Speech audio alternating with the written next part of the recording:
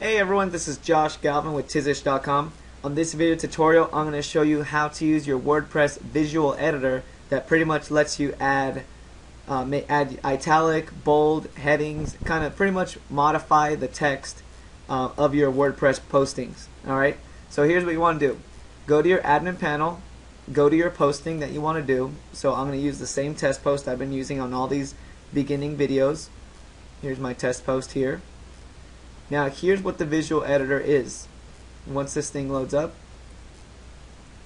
your visual editor is basically, I'm referring to that exact phrase because it refers to this button here. See how it says visual? Well, your visual editor means these buttons are buttons that you can add into, or that you can modify your text with without having to know HTML. If you don't see these buttons, then you're likely on the tab that says HTML. So click on the tab that says visual. Now also, you may not be seeing two rows, so if you're seeing one row, see this button here, show and hide when you hover over it, kitchen sink. Make sure this button is clicked. Alright? What I'm going to do is I'm going to go over what all these buttons are and how they affect your content here. So before I begin though, there's some buttons like these buttons here. These are all extra plugins. These are all real estate tools like local Trulia tools, Altos tools, Google Map tools, and mortgage tools from Zillow, and then of course this is schools and business information from Yelp. These are on a separate video tutorial where I go massively in depth in those and how to use those. Same thing with this one here. This is to embed Twitter tweets. I have a separate video tutorial showing you how to do that one, so check that one out. And then this one here, this is your spell check one, but this is simple. I'll go over this one at the end, or along with this. So let's just kind of jump in. Here's the key things you need to understand, the main color items and the main things you need to know. The first one is, how do you make a link? Alright, this is the big question. How do you make a link? So let's say you want to make this text link to Google. I'm just using it as the example. Well, what you want to do is you need to highlight the text you want to make a link. After you highlight the text, you'll see these buttons here. See this one here that's a closed chain? It says insert edit link. Click on that button. And now all you gotta do is enter the URL that you want to have linked, and then see where it says target.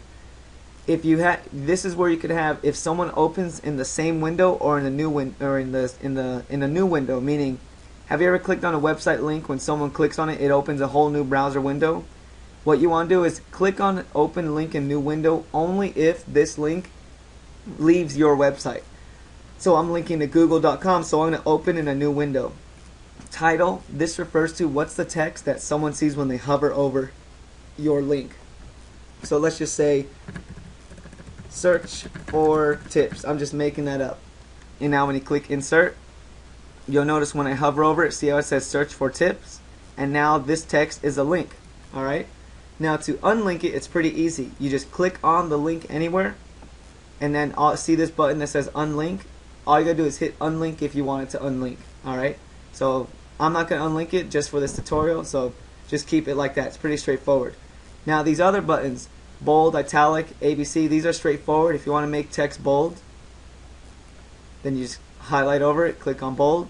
If you want to make text italic, let's say you want to make this, you highlight over it, click on italic, and let's say you want to have the text with the line through it, with the strike line through it, highlight over it, click on the strike line through it, just like that.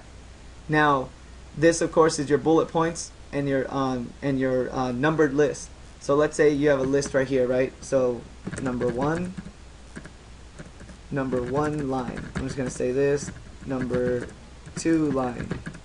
Number 3 line. And excuse my spelling. So now here's what you want to do. Let's say you want these to be bullet points. You put your cursor before the first bullet point. You click on this bullet point. And all you gotta do is hit backspace, hit enter again, hit enter again. Now if you want to break your bullet point, just hit enter one more time and twice. This may happen where you may see an extra line there, so backspace. I don't know why that, alright, so if you see that happening, so if you see this happening and you don't want that blank bullet point, just click here and then go back to the top and click that bullet point button one more time. So now that'll make it back to normal. Now let me just show you this other one. This is just an ordered list. So here is text, here is more, and more text. Obviously it's just example text. This will give you a numbered list. So when I click on this one, now it's a number. Click on backspace, now it's just numbering the list. Same thing. And notice now it has the blank 4, so we click here, we click the number to undo it. Alright, so now one more thing a few things I want to go over now on this. These are pretty self-explanatory.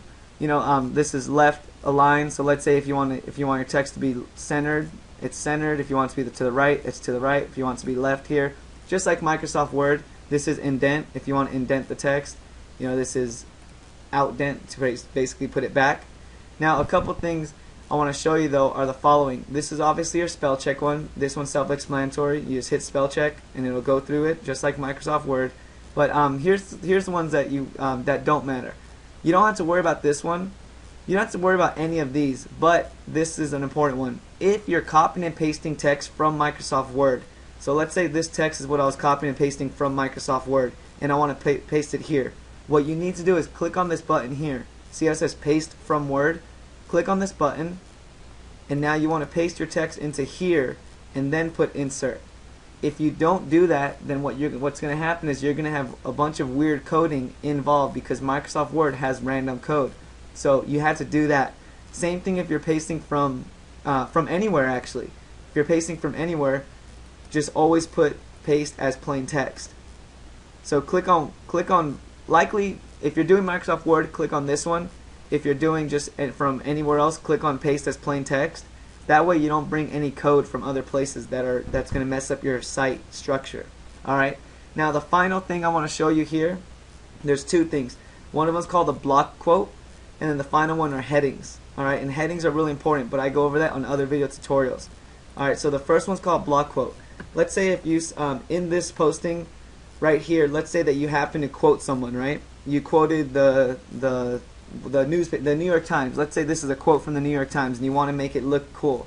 Well, what you do is highlight the text that you have quoted, or maybe it's your own quote, it doesn't matter, or testimonials even. Highlight the text that you want quoted and then click on this button that says block quote. Or that actually makes the whole thing block quote, but here's what it does. You see how it made this whole text block quote? Let's unblock quote that. Let's go back here. Here's our text. So now let's say this is the stuff we actually want to be quoted. You highlight it, click on block quote as I showed you up here, and now when you click on update, here's what that does. I'm going to go ahead and hit refresh on the page, and here's what that block quote button does. You see how it makes your text centered in the middle and it puts the graphic background with 2 quotation marks? That's pretty much what the block quote does. It's good for using testimonials or when you're quoting someone specifically from a article or something. Alright? Now, one final thing that you want to pay attention to with this is called headings. Let's just say you have a long paragraph. Let's say you have loads of content, right? Let's say you have a long blog post like this and you click on update, or you click on you have it live, right? You have your long blog post live on your website. Well, notice how it's going to look. Watch. It's going to look really weird. It's because it's a lot of text, meaning this is a lot of text. It gets confusing. Not confusing. People don't want to read all that text without being able to scan it. So what you want to do is the following. Separate your text by headings, just like in Microsoft Word. So let's say right here I click on enter. See right here where it says paragraph? So I'm going to call this is a heading. This is like basically a page divider. You click on your heading, or you could highlight it, and right here where it says paragraph, click on heading 2 or heading 3. Don't ever use heading 1, use headings 2 through 6, but always you're going to use heading 2 and 3. Heading 2, this is a heading. So now let's say that's a heading, and you're like, okay, after that, this is a subheading, just to divide the content to make it more scannable. When I highlight that, I click on heading 3, and now I go and click on, let's just say now I'm going to go back here, I'm going to make this back a heading 2. Here is a new paragraph. So since it's a new paragraph, I might want to make it a heading 2, because heading 2 is what you want to use to divide new paragraphs. Heading 3 is what you want to use to divide subparagraphs of something that's part of heading 2 still. So let's say there's a new paragraph, And now I'm going to go ahead and click update. And now that it's updated, we want to go here. See how it's hard to read here, or it's hard to scan? Well, when I hit refresh and my headings go into place, it's going to make it easier. See, this is a heading, tells me what this paragraph is about. This is a subheading, tells me what this is about. And now we have a new paragraph, and then we have a block quote. Basically, it makes our content look easier and everything. Alright, so that's everything you need to know for what these visual buttons do. These are, of course, obvious just to show you. If you highlight over text, you want to color it something else, you select the color. Let's say you want to make it red. Now you have red text. So pretty self-explanatory. Same thing with this one, underline text. You want to highlight this, underline your text. Just like Microsoft Word, nothing different there. So that's everything. If you have any questions, go to facebook.com/Tizish, the way you see it spelled here, and ask me any questions there. Alright, well, good luck and have fun using this part of your site.